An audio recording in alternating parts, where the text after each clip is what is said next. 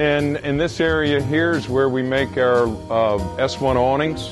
S1 awnings, better known as the bridge braced awning, was the first awning that we made back in 1947.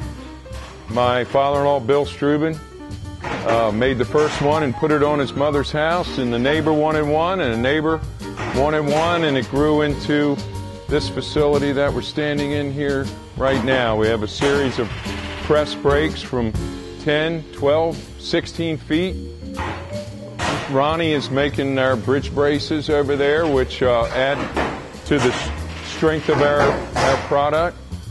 Our S1 awnings will hold over 2,000 pounds of snow. That's why we pride ourselves in being able to withstand the weather in the northeast part of the United States and parts of Michigan, Wisconsin, Minnesota. So our S1 awning is made primarily in this area right here.